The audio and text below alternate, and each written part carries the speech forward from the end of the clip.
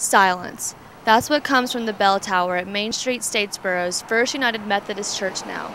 But it hasn't always been that way. For years, the bells have echoed throughout downtown. So when is the last time you've heard the bells ring? They used to do it every day, I think, on the hour. I don't know the last time. It's been, I think, several months.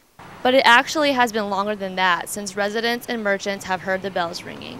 When the bells went out, probably about a year and a half ago, we checked into it and had a service rep come from South Carolina to look at them.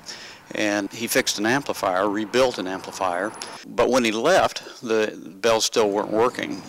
He came back and checked again. He found that there was a short in one of the lines that runs to the speakers that are on top of the tower out here.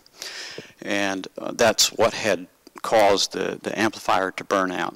And while Minister Haney had reservations about the bells ringing throughout the day, I used to worry about people in town complaining about them. No one seems to mind. As a matter of fact, the bells are missed by many we spoke to. We always enjoy hearing them. I mean, it reminds you of the church, and and it's just a pleasant sound during the day that you hear. And exactly how long will it be before we hear the bells ringing again?